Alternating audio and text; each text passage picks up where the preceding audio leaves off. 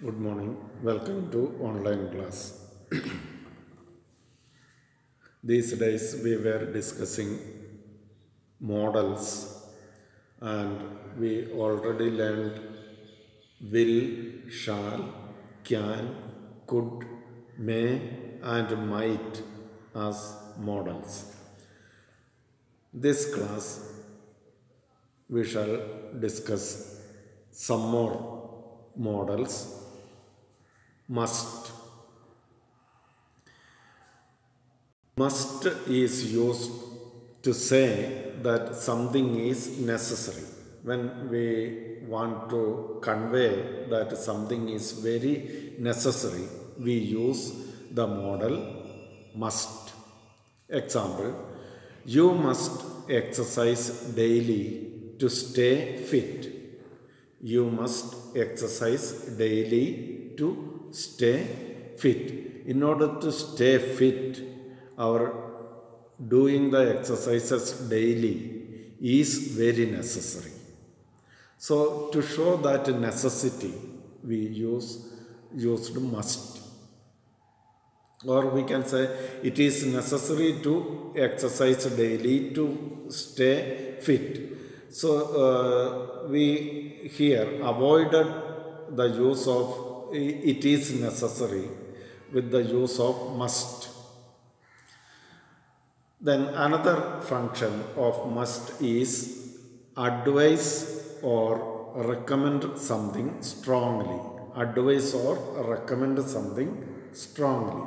Example, you must read My Family and Other Animals by Gerald Durrell. Is a strong recommendation or strong advice given to you that you must read the book titled My Family and Other Animals by Gerald Durrell. Then another function is to talk about possibilities. You must have left your glasses in the washroom. You must have left your glasses in the washroom. You could have done that, but you did not do. You could have put the glasses in the washroom, but instead you did not do that. But there was the possibility of your putting the glasses in the washroom, but you did not do that. In such a case, we use must have. Then the negative form of must is must not, and it can be contracted to mustn't. Must not can be contracted to mustn't.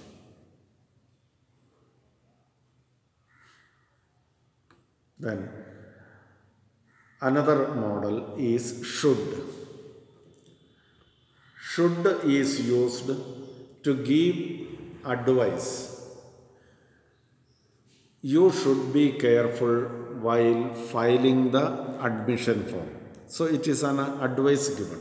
You should be careful while filing the admission form so that there may not be any mistakes. So should is used here to give an advice. Then another function is to talk about obligation or duty. To talk about obligation or duty. You should respect your teachers. You should respect your teachers. That is an obligation or duty. It is your duty to respect your teachers. Whether you respect or not, that is another matter. But it is considered as a duty for every student to respect their teachers. And so should is also used to talk about obligation or duty. Then another function of should is predict something that you think is surely going to happen.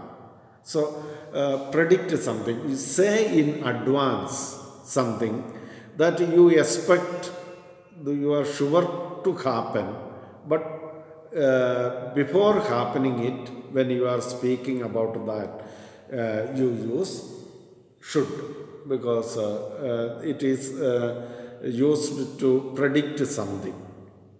If you are confirmed that something is going to happen, in that case you can use should.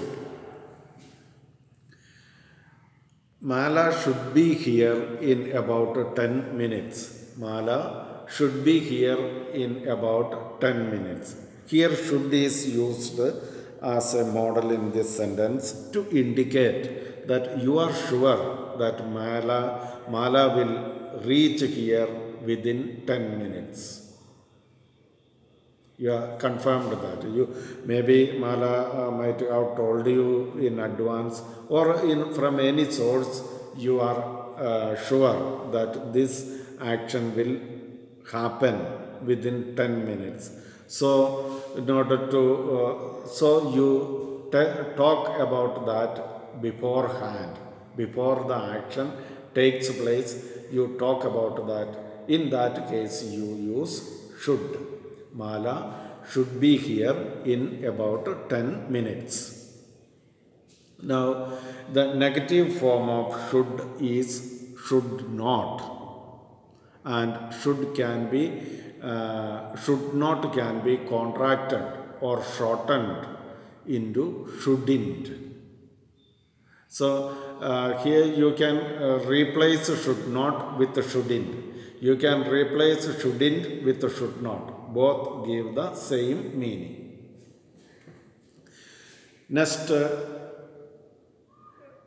model is would. We use would to make a request or give a polite instruction. Use would to make a request or to give a polite instruction. When we make a request or we give politely to instruction, that is being a subordinate, when we give some instruction to our elders, politely we give that instruction. In that case we use would. Would you pick me from school, please? Would you pick me from school, please? So here would you pick me from school is a polite request. A request made to someone. Would you pick me from school, please? Then another function of would is to talk about something that could have happened. To talk about something that could have happened but did not happen. Ramesh thought he would reach school in time. Ramesh thought he would reach in school in time, but he did not reach. So when something could have happened and when that did not happen, then we use would. Ramesh thought he would reach school in time. If he had tried well, then he could have reached school in time, but he did not reach.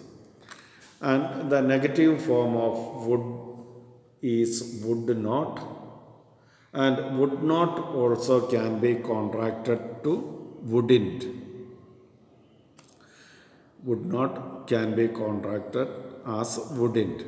And you should remember, as I said, in the case of should, we can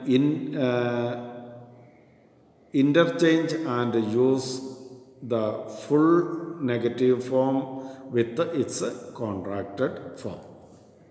Thank you.